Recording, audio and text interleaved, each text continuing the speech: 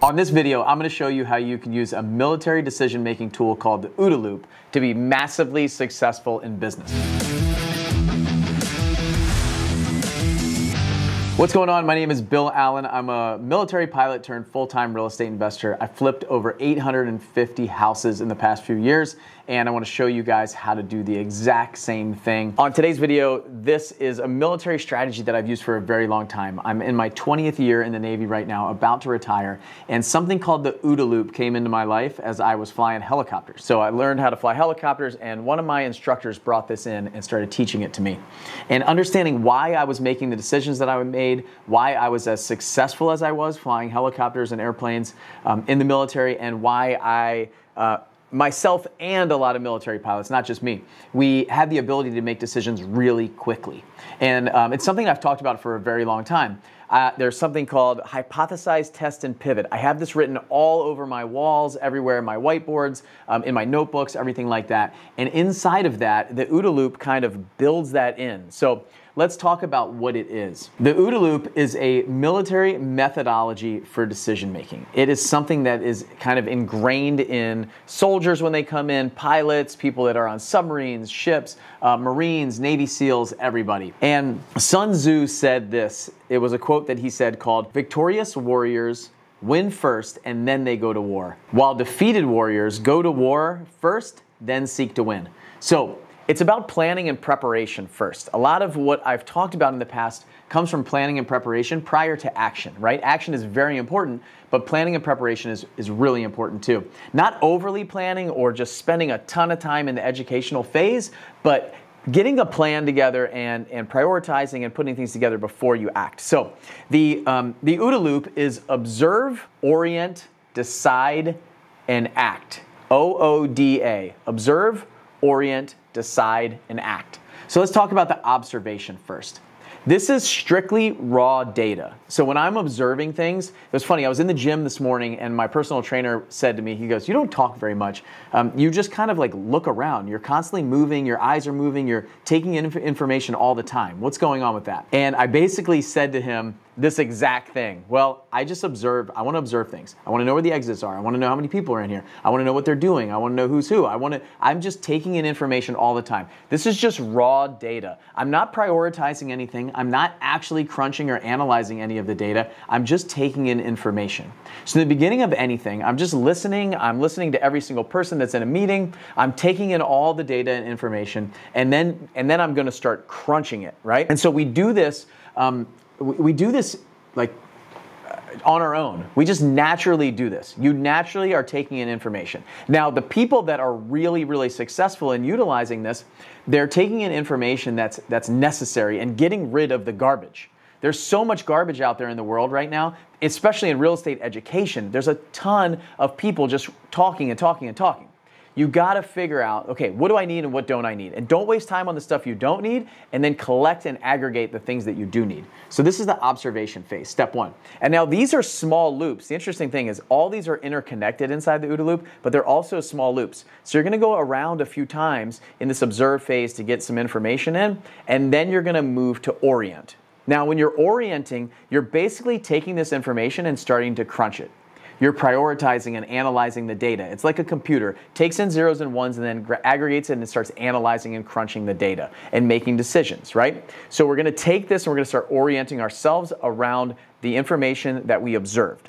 So we're going to filter this, we're going to start analyzing it, and then we're going to start enriching this data and starting to crunch it. This right here is where raw statistics are turned into insights. You're actually thinking about the information that's come in.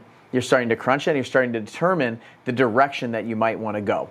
So you are analyzing, evaluating, and prioritizing this data such that you can make a decision. So now we're oriented, we've crunched the data, and we have this this outcome, right? And that's where my previous 3 steps came in: hypothesize, test, and pivot. So now we're going to create a hypothesis.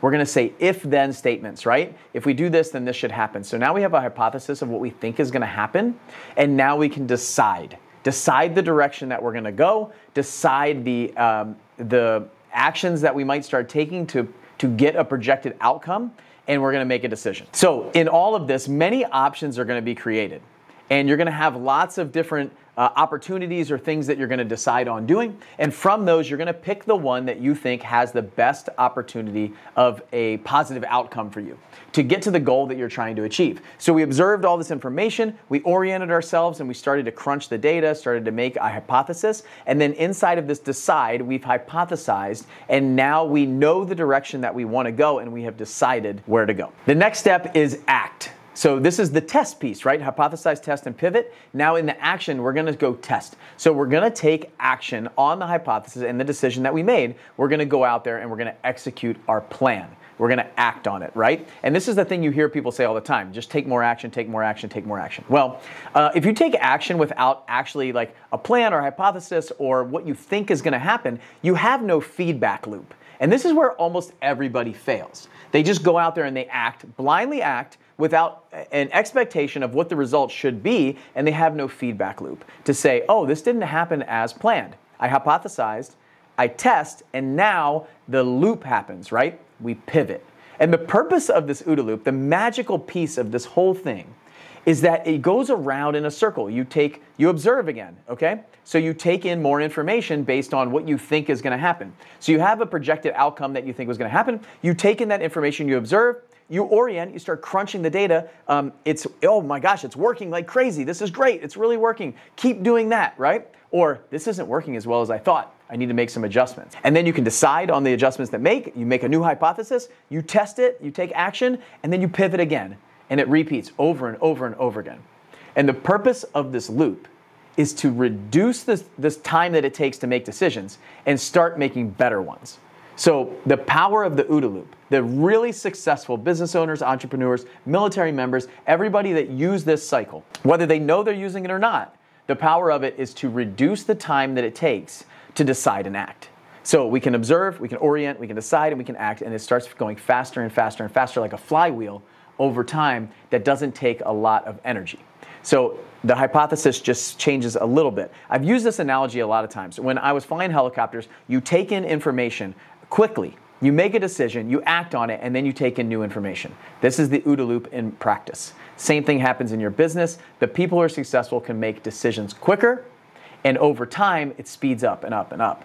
The people who have trouble in business or their business is struggling, it's usually what's happening is they're bottlenecking in the decision-making process. It's a long, drawn-out process that they have to take over and over with lots of people that are involved, and they don't make decisions quick enough, and by the time they make the decision, they've missed it. They've missed the opportunity, they've missed the window, and people are moving so much faster than them because they're making these decisions quickly. So it's really important in business. All right, now that you know this methodology on the OODA loop, you're ready to implement it into your business, into your life, and you can observe, orient, decide, and act faster. You can make your decisions quicker and know why, hypothesize, test, and pivot. It's time to move on to the next step. Now, what I want you to do is I want you to click the link in the description and see how you can flip a house with no money. You got the business skills, now go out and execute on it without having any of your own money.